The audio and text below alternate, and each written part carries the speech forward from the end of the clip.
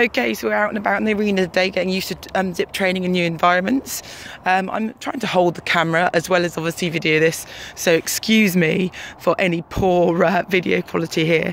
Obviously there's lots of sounds and sights and new smells and things out here. At the moment she's taking her chance to have a little woof at another dog she can hear up there walking on the common.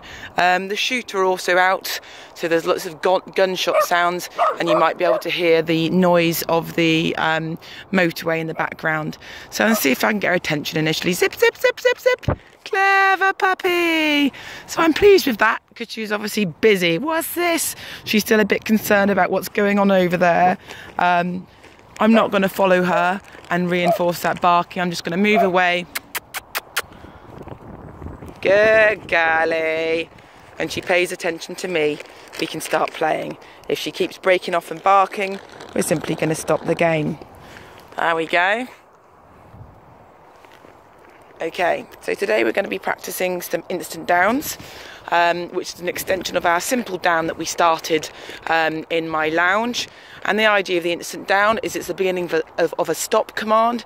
If we want to stop her as she's moving, we can use the down and the instant down to stop her in her tracks. She says, I can hear you saying it there. And the other idea is it's a good way to start some more impulse control work, which we obviously need to work on because at the moment all she wants to do is go and have a woof at that doggy. So zip, zip, good girl. Clever puppy. Lie down. Lie down. Good girlie. So, little reward. As I said, she's a little bit distracted because there is a lot of noise going on. The noise of the gunshots in the background, you can't really hear them, but they are quite loud. Okay. Zip. Lie down. Yeah, good girlie. Clever puppy. So I'm going to give her a couple of little treats. Clever girl. Okay, ready? Zip, zip, zip, zip. Lie down. Clever girlie, that's a good girl. And once we've done a couple of these with the reinforcement of a treat, we're going to have a see if she'll have a little game. Good idea to see how stressed a dog is. If I was worried that the noises were worrying her too much, obviously we're looking at her body language, but okay, another good example would be to see whether she's readily accepting food. If she went off her food or was too distracted to do normal things that she enjoys, such as play, then that's usually quite a good sign that perhaps their anxiety and their stress is a little too high. Zip. Zip, zip, lie down. Clever girlie! So now we're going to get the toy ball out. Wait, and I'm going to get her to watch it. Watch. You can see her very focused. Watch.